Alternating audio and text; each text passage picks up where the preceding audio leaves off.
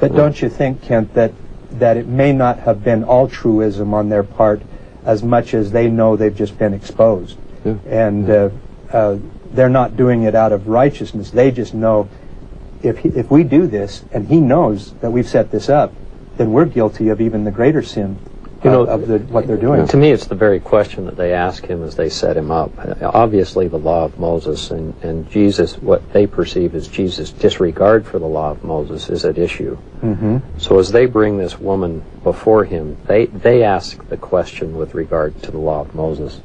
They say unto him, Master, this woman was taken in adultery in the very act. Now Moses in the law, this is verse 5, commanded us that such should be stoned, but what sayest thou? It's almost, we're going to see if he really is going to be obedient to the law of Moses, or if he's going to challenge us now a second time with regards to breaking it. You know, it's interesting too, clear over in verse 41, they accuse him of being born of fornication. It's interesting to see how they just won't let this drop. They'll do they just keep coming back with one more issue and another issue, and as Kent mentioned earlier, they've lost the vision of who he is and what they can learn. They're so fixated on an end goal that they refuse to stop and consider not only their ways, but who he is. Well, let's look at that particularly. Let's look at that concept of perception and light and darkness, because after he then says to the woman, neither do I condemn thee, go thy way and sin no more, now notice what they say in verse 12. Then Jesus spake unto them. Now the them is the crowd of people, particularly the Pharisees that we see that have set up this trap, saying, I am the light of the world, and he that followeth me shall not walk in darkness, but shall have the light of life. Now that's a pretty direct statement right there. That's a pretty bold declaration of who he is and what he's offering to them. The Pharisees therefore said unto him, Thou bearest record of thyself. Now what are they saying there? I mean, yes, he has been bearing record of himself over and over and over again. Why is that even a question? Well, one is not to do that. Okay, why? Because one cannot become a witness legally for oneself. You have there to have must be additional others. witnesses. There has to be another to corroborate one's words. So in a sense, they're calling him on a point of the law, once again allowing a quibble over the meaning of a scriptural passage to blind them. It really is a sad deal. Let me come back to, before we go too far from the woman and Jesus' response to her, I want to make two observations. One is, this story does not appear in the earliest manuscripts of John's Gospel, and it appears not to have been originally in his Gospel text. But, in my view, it's authentic, that it's a real story, it really happened, that it's not something that someone made up. There are a couple of stories very similar to this that show up in early Christian literature, retold about an experience of Jesus. And I think on the basis of those and this, I think one can say very reasonably that this is a real story. Having said that, that means that chapter 7 and chapter 8 are basically of the same piece. We're talking about the Feast of Tabernacles and so on. Okay, now, second point. Jesus stoops and writes on the ground. And it just dawned on me today. I was looking at a passage in Moses chapter 6. And talking about a book of remembrance which is kept among us. Remember this expression?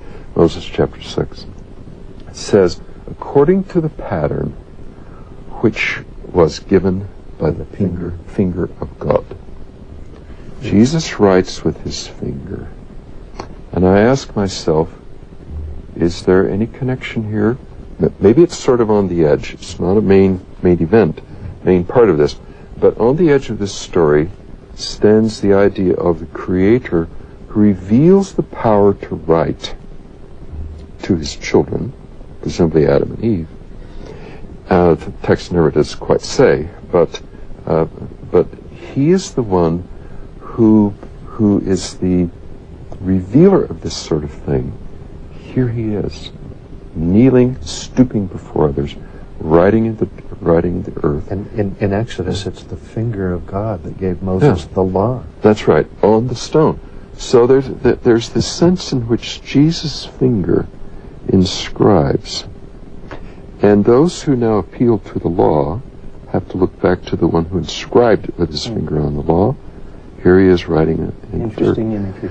So there's not only the reference back to the Exodus, but there's also the reference back to the period before, closer to the creation, which Jesus captures in this action. It's really astonishing to me Interesting. to see the connections. And back to this, the lawgiver, and the very finger of God being writing there. Notice what he says to them when they call him to question again, saying, well, the law requires at least 2 witnesses, and you can't be one of them. And notice how he says to them, well, first of all, my testimony is true, so don't say my testimony isn't true. And besides that, I do have another witness. Who's the other witness? His Father. And boy, that is what really hits the fan at that point. So now, what is he saying then about his relationship with the Father, and how do they react? And really, this is where he is not only calling them on their very thing that they're condemning him for, but he's teaching very profoundly who he is and what he came to earth to do. Well, let's look and see what is it that he's saying there.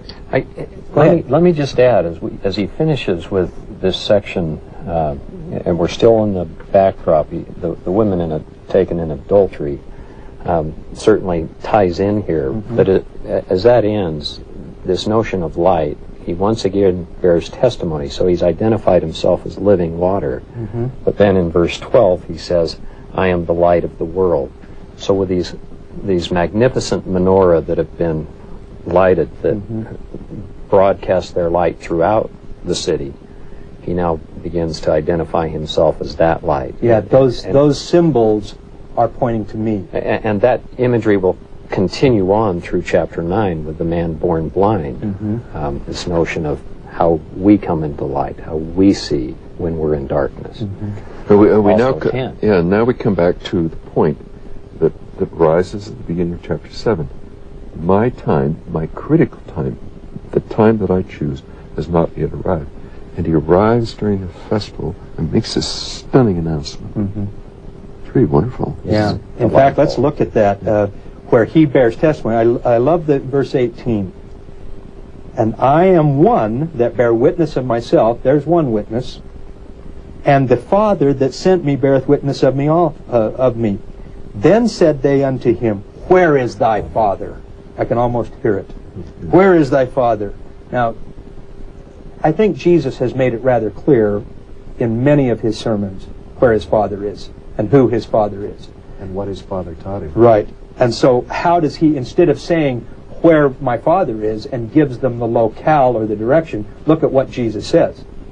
He brings it right back to them, and the challenge to them is, you don't know my Father. You don't know my Father, because if you knew my Father, you'd believe me and love me. In fact, his parting shot to that thought is verse 21. He says, you'll die in your sins. Because you've chosen not to know the Father, you'll keep what you've chosen to keep. Yeah, and look at that phrase when he says there, because it's once again the spiritual imagery of what he's teaching there in the doctrine. And you're going to die in your sins, and where I'm going, you can't go with me.